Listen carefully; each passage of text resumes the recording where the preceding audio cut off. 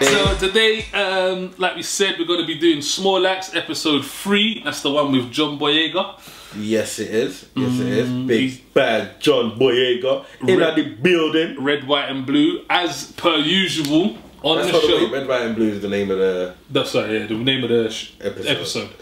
I feel like I'm just doing the same voice over and over and over again. Yeah, because that's what I'm saying. You don't even change it up. Me, I had a Japanese voice. I had a West Indian voice. So talk like a Fed. Do you want me to make it a little bit more English? Yeah.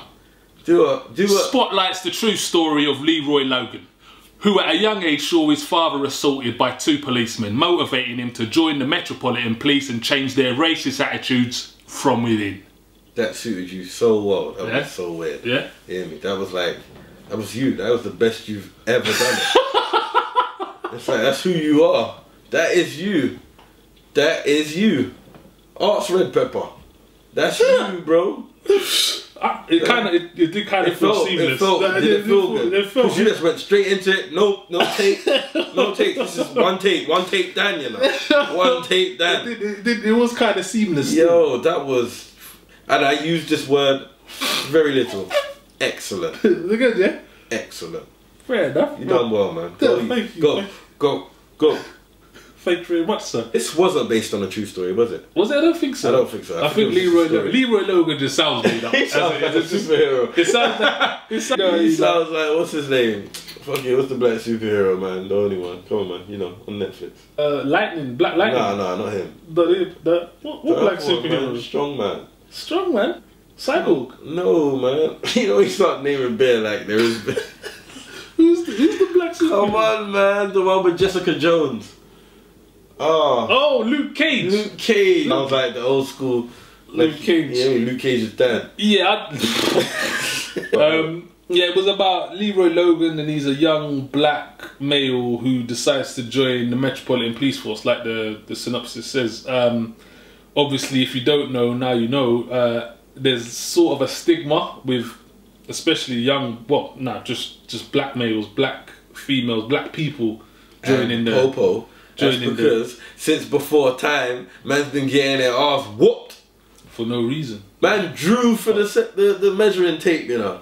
Said, my brother, man's within, but no. What? They whooped his ass hard, you know. It wasn't until man see him in the hospital that and I was like, whoa. They beat I was like, they didn't make it look that severe when he was there. It just looked like a couple tops, but they beat him. Yeah, they took off their shoe and hit him in his face. Like, they done a madness.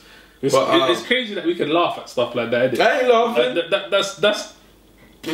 That's where it stems from, those type of interactions with the police. Why it's a stigma for black people that we don't join the police force, and if someone does join it, it's a bit like, huh?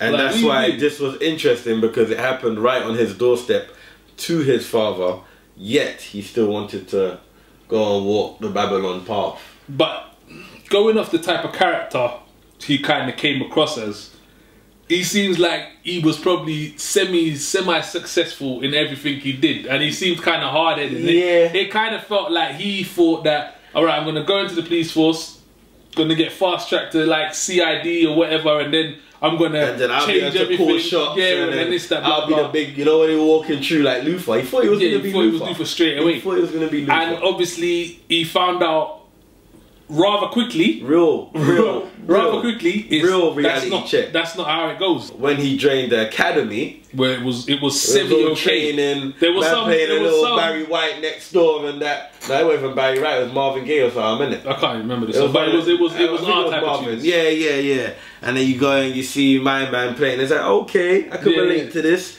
He thought it was all peaches. Then he stood up in the class and he was like, this is what I'm here to do. Hold on, wait, there was a bit of undertone racism there. I felt like just in the tone of their voice where it's like, oh yeah, we can use you for our poster, mate.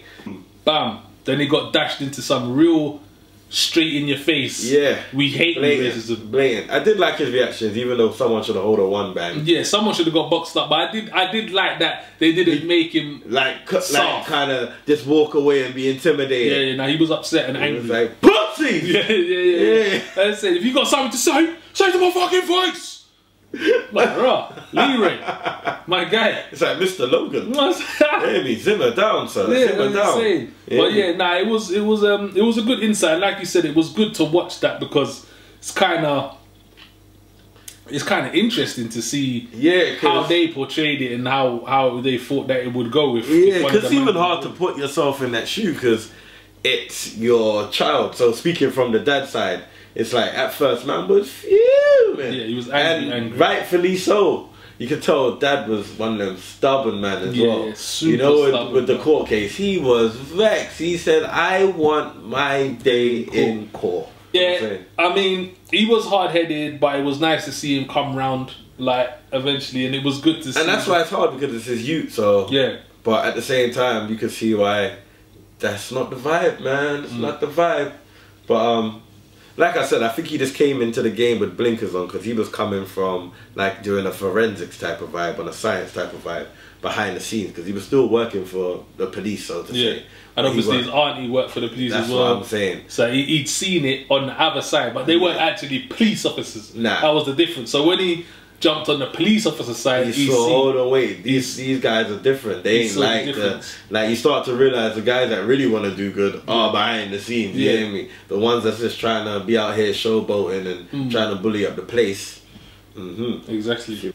I liked that they made it in his own area as well. Like he was in his own manner and this that. Because that makes the difference. So I got his train of thought because it's not like he was placed somewhere outside of his ends. He was going back and seeing like social workers that he knew, kids that he had seen around the ends, and you get me, trying to get them to play the piano and that, like my man.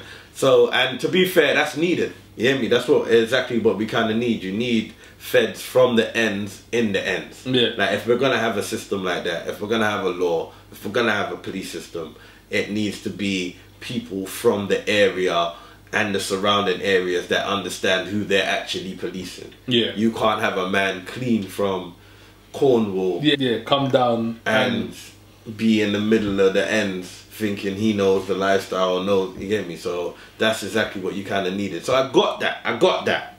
But at the same time, you see what they did to your pops. You see how they treating you. Yeah, but like that probably... You won, they ain't gonna... Someone has to lead the way as well. Someone has to bust you. One man might go in and you see him there. You think, right, okay, there's a 2 man go in, and then a 5 man, and then you finally get to a 10 man. Never seen two black men walk down the road. Never. I've never seen that. I've never seen 2. Never in my life have I ever seen 2 black people together on the force. No, I don't think I've ever seen 2 black people next to each other.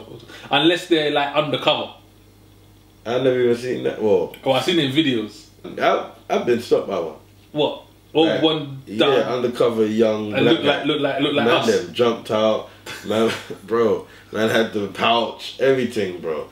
That's a whole next story, though. But yeah, that was different. They just get fast tracked, easy, different. There's not many of them. That's why. So what is it for you? It's a definite watch it for me. I thought it was cool. I like to watch it. Maybe that's a bit biased coming from where we come from and what was actually happening on the screen. But I thought it was a good watch. Where would you rank it in the 3 that's out at the moment? I'd put it after number 1. Number 1 was the best for me. Yeah, so I had the top number 1. No way. Nah. What did you think of the father's accent, by the way? Yeah, it's fine. Let's move on. I'm gonna say watch it. As you said, it's not better than the first one, but it's still a decent watch. I wasn't totally happy with the ending. Good little family evening Thursday after 7. Yeah, watch it now. Don't watch it for Christmas Day. Don't put a down on your day or nothing. Let us know what you think as well. Yeah, definitely.